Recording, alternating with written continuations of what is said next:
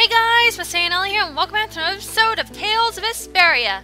In the last episode, we activated all these warps, so... let's get this over with. This place is pretty much built like a maze. I really have a hard time finding my way around here. Okay, now we have that out of the way. Let's take out this big tortoise dude. Okay, there we go. And what we want to do is go into this house. Okay, there should be a couple items in here that we can get. There's a chest over there. I went on the wrong side of the desk. Come on, Masae. Go the right way. We got a limit bottle and magic lens. That'll come in handy, believe me. Anyway, if we come down here, we'll come to a big spiral staircase. We don't want to go down there yet. We can't do anything about that, but we'll go ahead and save.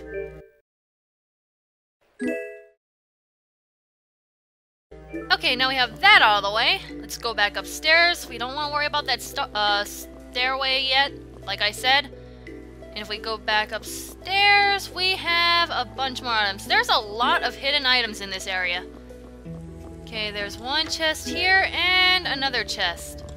And it's a cloak for Rita. I just bought her a feather dress!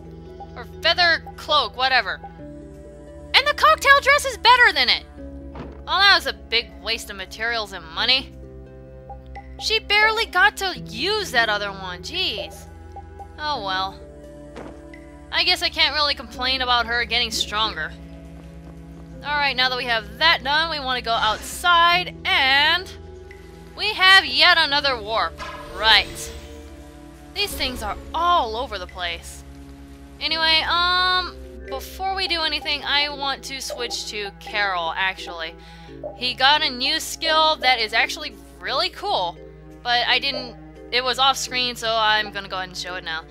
What it is Lightning Wave. It is fire and wind elemented, so it's a dual elemented skill. I think that's the first one that we've got. Okay, we want to move to the left. And now we want to go into this door. Wait, let me move, thank you. I want to go in here. I'll just show the next encounter that we actually get into, because we're bound to run into one. I think there's one more item. Yep, orange gel. And we have something for Repeat. Wait, did he learn everything? Yep, he did. Okay, Holy Raven. He's gonna be learning Dash and Recover now. That's pretty good, actually. Head up this ladder, and we have yet another warp. Jeez. Like I said, this place is built like a maze. If you don't know where to go, then you are going to get lost. No ifs, buts, or whats. Oh, here's a tortoise. Okay, we're gonna go ahead and fight this. Come on. There we go. This looks easy. Wait, did I set his art? Wait, no, not that. Yes, I did. Okay. Don't let him trip you up. This is actually a really cool looking skill. He kind of glows for just a little bit, and you have a big, like, little electrical thing. This? Yay! What was that? But that's his new skill, and I'm glad I don't have to use him anymore. So, back to Yuri. There we go. Okay, now we have another treasure chest here. A Tsurugi.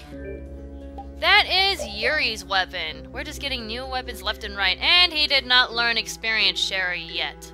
So we're not going to equip it. Okay, now we want to jump down here. He can jump high! Yuri, if you can jump that high, why can't you just jump right up there? That would be nice. Anyway, let me think. Where am I going? No, I don't think... there is something over there. Okay. Okay, now let's investigate this little building real quick. We have an apple gel here. Go inside. I think up here we have 1,000 gold. I'm rich! I'm rich! Isn't this technically looting, even though it's kind of run down and stuff? I want the chest. Let me get the chest. Okay, fine. I'll walk around. We have a purple ribbon here, which I am going to equip on Rita. Can give it to her. Her magic intense. What? Her magic attack, excuse me, gets boosted from that. And we'll give her the bronze circlet that she was wearing a little while ago. And wait a second, this is important. Password clue 2. We're gonna need that. And we head up these stairs, go back outside, and we want to go back to that warp thing that we just took. Because there's another direction that we can go to that we didn't take. Here we go, up the ladder. Back onto the warp. And like I said, instead of going right, we are going forward. Let's clear this monster out of the way real quick. Okay, now that we're up here and all the monsters are cleared, except for that one over there, which I'm going to ignore, we're going to go inside this building. Okay, I think there's a couple more items in here. Maybe?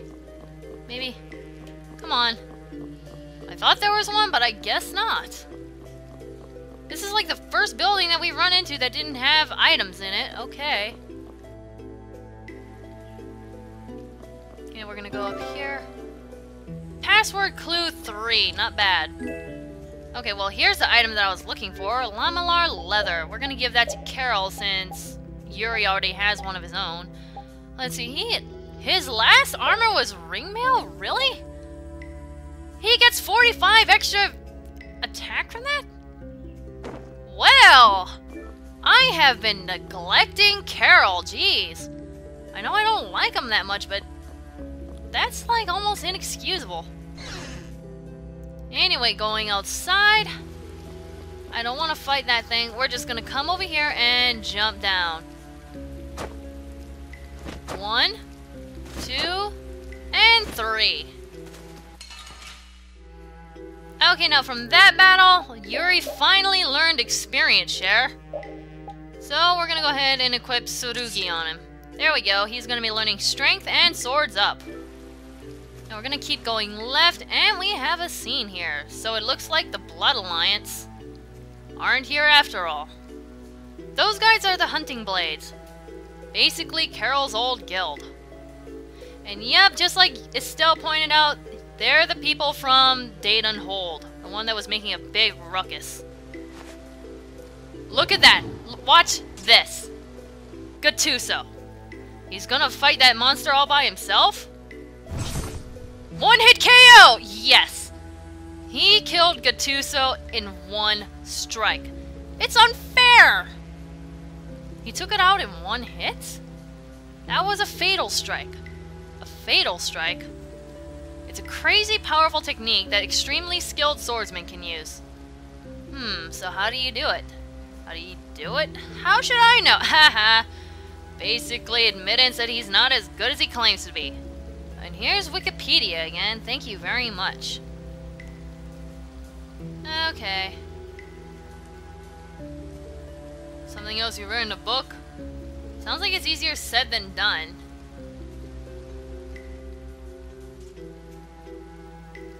You really want to get back into the guild, don't you? Well, what makes you say that? He's too prideful to go back. Not that they'd accept him anyway. Sounds like he really stepped on the wrong toes. No, I had been planning on leaving for a while. That's not what you said before. Okay, yeah, sappiness. Anyway, what do you think they're doing in such a large contingent? I can't pronounce that word. Yeah, if they wanted to take out that monster we saw, one person would have been enough. Yeah, that one dude would have been more than enough, apparently. I can't believe he took out Gattuso in one strike. I struggled against that thing. Yeah, a lot of members are loners. They tend not to travel in groups. And the chief being here is out of the ordinary, too. Curiouser and curiouser. Want to follow them and see what they're up to? Nah, that sounds interesting, but I'm gonna keep going. Not our business anyway. Yeah, I don't want to worry about 2 guilds. 1 is more than enough. No kidding. Anyway, we're gonna keep going left here. Okay, continue going left. And we have a little chest here. Except not really. Just go away! It's a trap! Okay, so we have a new monster here. We're gonna go ahead and magic lens it. This is a seed. Weak to fire, resistant to wind. Level 30 and 9,625 HP. So by far the most HP out of any monster we've encountered. Aside from boss monsters, that is. We're just gonna keep beating on it. Why did I use Azurage? Azurage is like wind elemented. That's not too smart of me. Come on. Destruction field. Open up. There we go. Okay, level up, level up. And for our trouble, we get 3,000 gold. What? It was right on top of me! That was unfair. Anyway, I don't think we have anything here. Nope. So we're gonna go upstairs. And into this building. Let's see what else we can find in here. Life bottle. Paralysis bottle. I think that's about it. Yep, alright. Heading outside. Let's see if we can sneak around this thing. Dang it!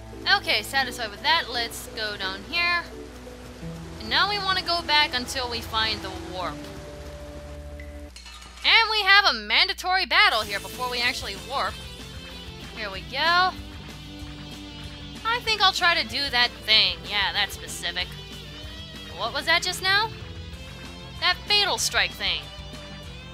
Is it something that can be done so easily? Hey, I won't know if I can... I won't know if I can until I try. Read slower, Masae. First you attack the enemy to throw it off balance. Alrighty. There we go. And you see that symbol? That's our cue. I see it. What do you see? I see my opening to attack. Okay, now we want to press the right trigger to trigger a fatal strike. Just like that. Yeah, it looks really cool. Well, you do need a little skill, but it's really not that hard. You think you could do it while watching me? Alright, let's go. The amount of experience, OP, as well as item drop raise increase when you defeat an enemy with Fatal Strike. So that is really interesting. We just got a new technique to use in battle. There's a bunch of things that they don't tell you about right off the bat, so I'm gonna go ahead and go into them. Hang on, there we go. I'm going to go into the battle book just to point some things out. Battle book all the way down to Fatal Strike. Yeah, look at that. It's a whole big line of stuff to read. Anyway, there's 3 types. Yeah, whatever. What I want to show is different Fatal Strikes have different effects on different enemies, and the different arts that you use have a different type. There's 3 that you can use. There's a red Fatal Strike, blue Fatal Strike, green Fatal Strike, like the one I just did in the mandatory battle was a green Fatal Strike. And those different Fatal Strikes have different effects on different enemies, basically. Yeah, I know, it's a lot to take in at once, but basically green Fatal Strikes are good against beast type, magic types, birds and insects are best used with red Fatal Strikes, and blue Fatal Strikes are easily triggered against the last 2 that I was too lazy to read. Anyway, if you go into your arts and you check each art, you'll now see the little arrow next to the element type. That wasn't there before. That signifies which Fatal Strike it'll be useful for. So basically, Crushing Eagle will have a chance of using the green Fatal Strike. Bank Strike has a higher chance of the blue Fatal Strike, and Destruction Field red, yada yada. Every single skill in the game has a different setting. See, look at that. Every single one. So all the characters have potential to use Fatal Strikes. Speaking of which, there are actually titles based on Fatal Strike. If you want to get titles for each character, you want to use Fatal Strike on each one 100 times. On the 100th time that you use a Fatal Strike, you will get a title. And I feel like I'm repeating myself right now. So, moving on. Okay, let me just make it clear right now. I am not good with Fatal Strike. And Magic Mist, that's basically you can run from battle faster. So if you're in a tight spot, use that. Anyway, bottom line, I am not good with Fatal Strike. Kill this thing real quick. But yeah, don't expect me to get those that timing down pat right away, because I am not good with timing Fatal Strike. I just am not. I'm sorry. I wish I were better, but I just can't do it. Anyway, now we have that. Kill this thing. Okay, now that we killed that, we want to jump down here. Jump. Jump. And recognize this area? Yeah. Anyway, as I was saying, does this look familiar? Yep, we're back at the beginning. And we need to get our butts over to that warp. The place that we need to go, you remember that spiral staircase that we were at before? I am going to kill this really quick before anything else. We need to go back to that spiral staircase. But we're gonna worry about that in the next episode. So I will see you guys later. MasaeAnela out.